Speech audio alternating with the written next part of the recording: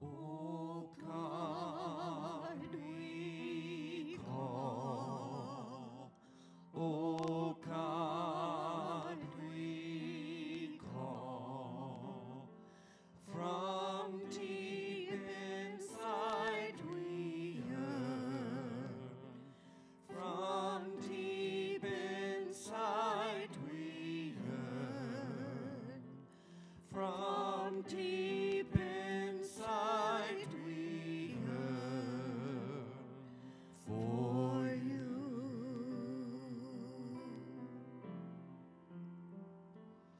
O God, we call. O God, we call. From deep inside we yearn. From deep inside we yearn. From deep inside we yearn for you.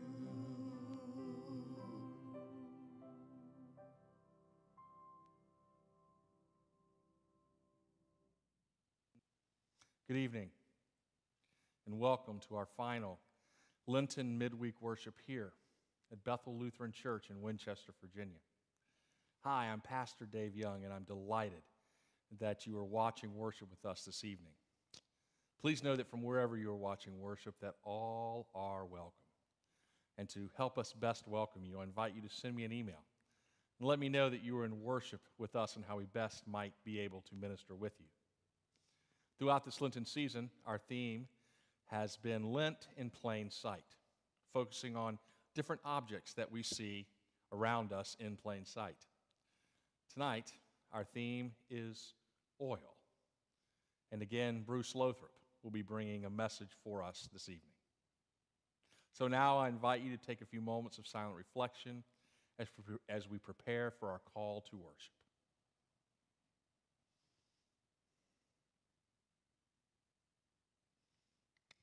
We gather in the name of the Father, and of the Son, and of the Holy Spirit. Amen. We gather for worship in the name of the Good Shepherd. Yea, though I walk through the valley of the shadow of death, I will fear no evil. For you are with me, your rod and your staff, they comfort me. You prepare a place before me in the presence of my enemies. You anoint my head with oil, my cup overflows. Surely goodness and mercy shall follow me all the days of my life, and I will dwell in the house of the Lord forever. Let us pray. Yea, though we do not know what this day or any day will bring, we know, Lord, that you are with us and will never leave us alone. You see us while we get up and when we lie down. There's nowhere we can go where you are not, even the valley of the shadow of death. Help us to abide in the goodness and mercy you relentlessly provide. Help us to remember that you anoint our heads with oil, and therefore there is nothing we lack, nothing more we could ever want. Amen.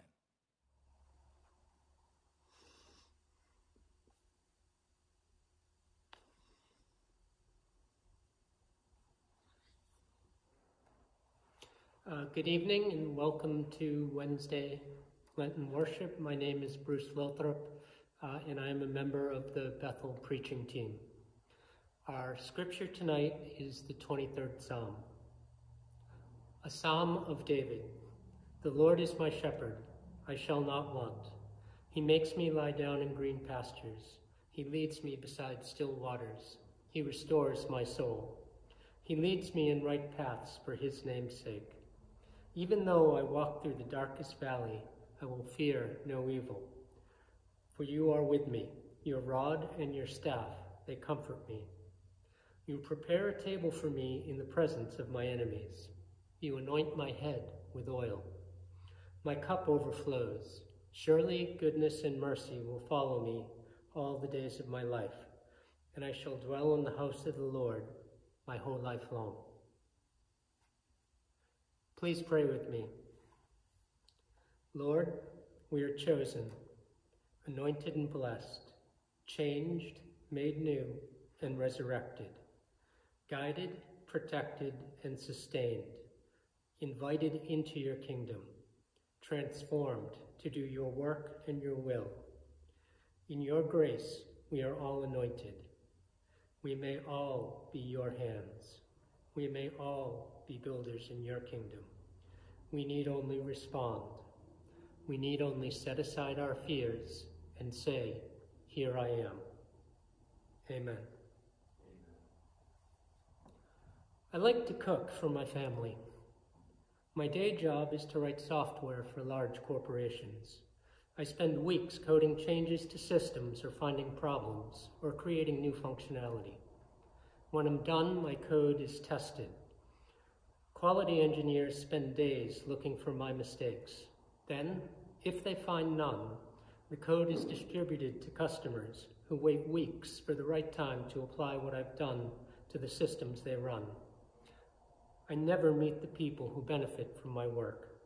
And honestly, the best thing that can happen when I send code into the world is that I never hear about it again.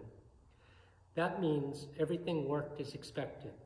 I solved the old problems, and I didn't create any new ones. No news is good news, and bad news starts a whole new cycle of coding and testing. So, after days of that, I like to cook for my family. Spending an hour or so moving around the kitchen, dealing in concrete things, making food that will be appreciated and maybe even cause a little joy for my family is good for my soul. I never get an email that says a meal I made 6 months ago didn't work and I need to start over. So I like to cook for my family. Very often, cooking dinner starts with oil in a pan. Heat the oil, add some garlic and onions, and often a family member will appear at that point. What smells good? What time is dinner? What are we having? My dogs enter the kitchen, carefully calculate the spot on the floor most likely to be hit by falling food, and lie down and wait. I add some ingredients to hot oil, and the household knows that a transformation has started. An unrelated set of stuff is becoming a meal. Not just food, but a break in time to gather the family and share what we think and feel. A moment to experience the peace of green pastures and restore our souls. An opportunity to reconcile differences. Time to stop rushing along parallel tracks and take a few moments to be a community. For a brief time, we transform our kitchen into the kingdom of God. The oil signals the start of the transformation. Tradition has it that the biblical King David is the author of tonight's psalm. God chose David when he was a young shepherd. God caused David to be anointed as a sign that David would be transformed into a mighty king among his people. We call Jesus Christ the anointed or chosen of God. He was transformed from the son of a carpenter in a distant province of a great empire into the living sacrifice that proves God's eternal love in blessing. In that sacrifice, which we celebrate just a few weeks from now, God offers to anoint us all. He invites us to dwell in his kingdom our whole lives long. Much like the hot oil in my pan, that offer of anointing, of choosing all of us, of blessing us, has the power to begin a transformation of who we are. When we acknowledge that we are chosen and anointed to be God's hands, we can begin to behave in ways that create joy, space for connection, and even reconciliation. The oil is the symbol of the start of the transformation. The 23rd Psalm promises many blessings to those who respond to God's call. Our needs will be met, will be protected from evil by God's staff. We will be guided to the right paths. We will experience goodness and mercy. There are a couple of costs to being God's anointed as well. We need to accept the rod that God uses to correct our behavior. We will need to sit down with people that we don't like and resolve some differences. That might involve taking responsibility for some things we have been wrong about. Some of those right paths might not be where we want to go. We will have to change and leave our comfort zones. You might even have to stand up and speak publicly in front of the whole congregation. Often we find it hard to trust the promises of the psalm. The transformation that comes with anointment might be frightening change. The text suggests we might actually have to walk through the darkest valley. What if God forgets us or is not strong enough? We could end up stuck there, alone in the dark, with an empty cup surrounded by hungry enemies. Why should we change from what we have been so far? On February 18th, the day after Ash Wednesday, NASA's Perseverance rover landed on Mars. The descent from orbit to ground took 7 minutes. The delay in radio signals from Mars to Earth was over 11 minutes, meaning that NASA engineers could not react to any unexpected events in the landing process. The lander, in effect, could not be piloted. Scientists had to program the lander and guide itself through Mars' atmosphere and have faith in the work they did. The parachute on the lander that day held a coded message, revealed later in NASA's photos. Dare mighty things. Dare mighty things. It was an appropriate sentiment. Humans can only explore other worlds and understand our universe if we step out of our comfort zone and dare mighty things. Likewise, we can only achieve God's vision for his kingdom in our world if we step out in faith and dare mighty things on God's behalf. We must dare to let God transform us, as David was transformed from a boy with a slingshot into a giant slayer and king. To live into God's mission, we must consent to be transformed. The oil is a symbol of the start of the transformation. As Lent draws to a close, what mission, what reconciliation, what call to action seems too overwhelming to respond to? How can you break out of your daily routine, have a concrete impact, and maybe cause a little joy? Can you prepare a table for your loved ones, or maybe even those you struggle to love? Can you create a space for the kingdom to emerge? Can you say, "Here I am"? Now is the time to dare mighty things. We are all anointed as God's chosen people, and we need fear no evil. Amen. Join me now in a time of prayer. Lead us and guide us into your paths of righteousness and peace, Good Shepherd. Lead us and guide us into places of comfort and restoration, and rest and healing and wholeness, Good Shepherd, when we find ourselves exhausted, wounded, and marginalized. Lead us and guide us into safety and well-being, Good Shepherd, when we find ourselves clinging for life along craggy and narrow roads that can often lead into perilous moments of fear, and sometimes even into the valley of the shadow of death.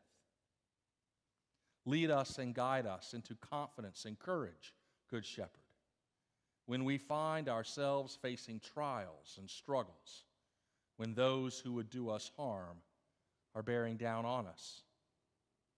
Lead us and guide us into faithfulness and defiant assurance of your presence and grace, Good Shepherd, that we may dare mighty things in living into your promises of goodness and mercy following us, if not leading us, as we dwell humbly and worshipfully in your house forever. It is into your nail-pierced hands, the hands of a good shepherd who lays down their life for their sheep, that we offer ourselves, our prayers, and the world you love. Amen.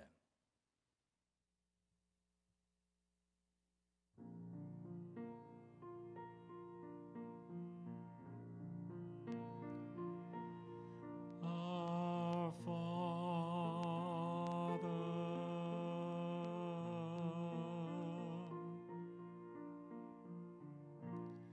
which art in heaven,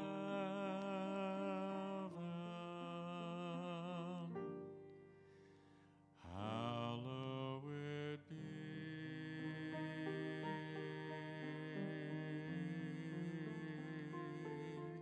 thy name.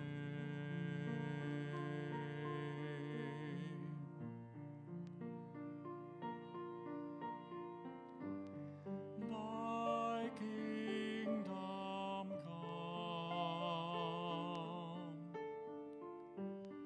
thy will be done on earth as it is in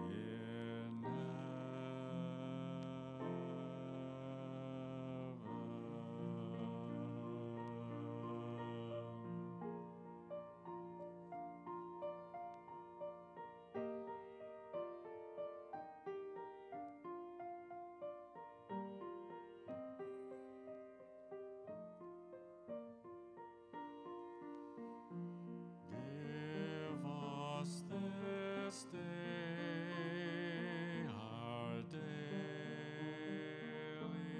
bread, and forgive us our trespasses, as we forgive those who trespass against us.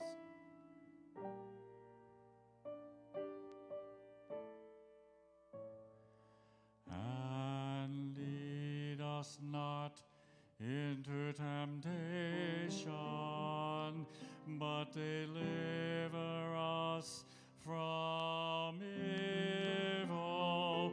For thine is the kingdom, and the power, and the glory forever.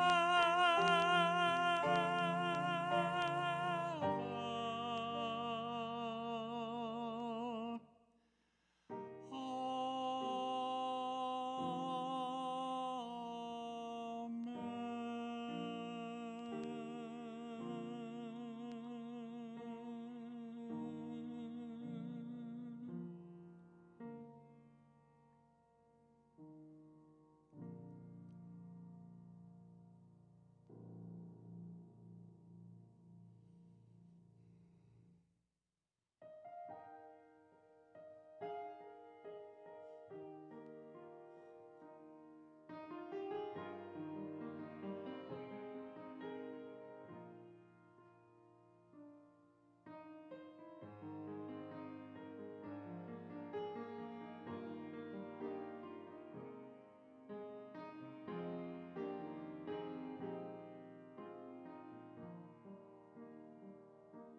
The Lord's my shepherd, I'll not want.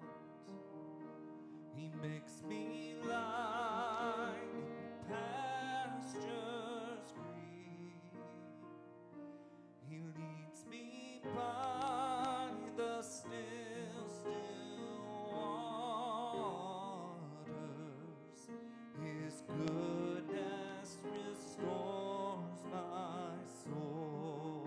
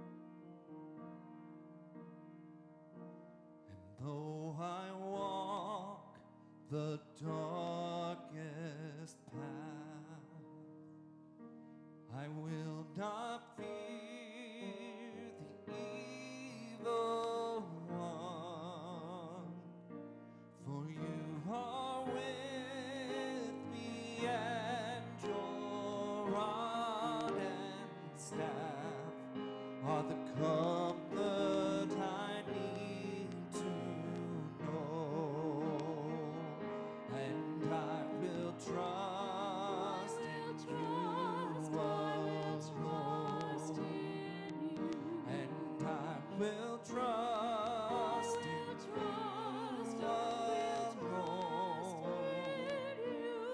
For your endless mercy follows me. Your good